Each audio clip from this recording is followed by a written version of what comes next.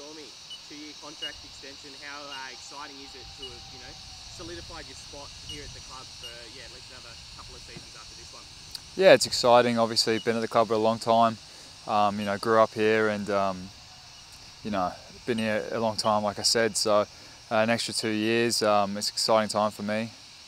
What's it mean for you to essentially be able to plan that that you're going to be with us for another extended period of time after, as you said, you've already been here for a lot of seasons already?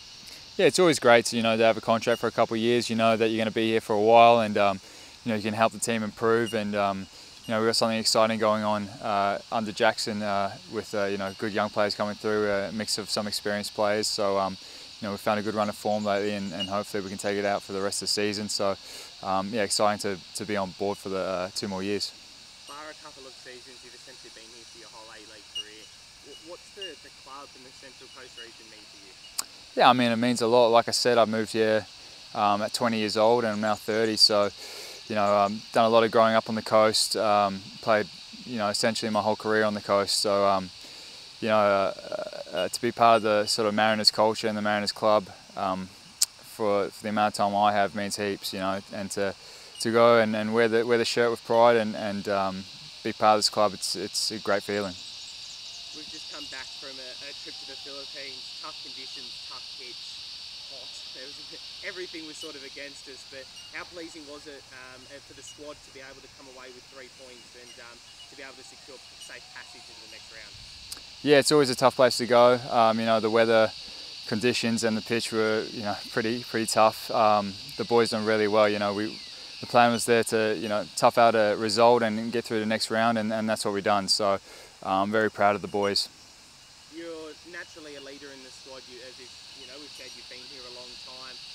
How does it feel to have that, leadership in the group? As you said, we've got a young squad. How does it feel to sort of be, one of those guys that can lead the younger generation?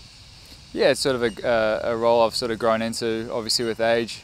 As you said, we've got such a young team and to be able to influence them and sort of lead them along the right path is something that I'm proud to do and happy to do.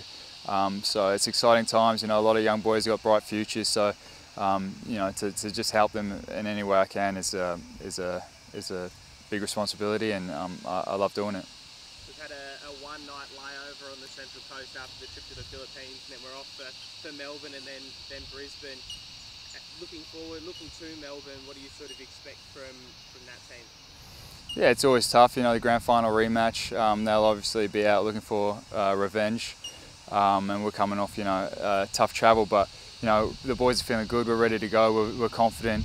We've had a great run of results lately, so we're going to take that into the game and full of confidence going down there. As you said, we've had a really good run of form lately. Had a little bit of a tough start to the season, but we've really picked it up. What do you put that down to? That uplift in results. I think we always believed in what we were doing, even though the first 4 games was tough results. We knew it would come together, and we stuck to our plan, and we trained hard day in, day out. So we knew it was going to change, and we finally got what we deserve, I think, in the last 4 games. We just need to keep building on it and take it through to the next round. Last one from me. So big period away. What does that sort of do for the group, having that extended time together as a coaching staff and as a playing squad, 3 consecutive games away?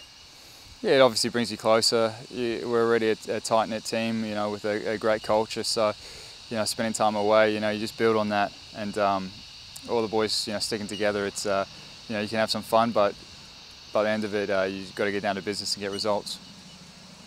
Just a couple on yourself, Stormy. Obviously, 7 seasons here, I think it is, and nearly 200 appearances. Have you got one that sticks out, a particular fond memory? I think definitely the grand final win.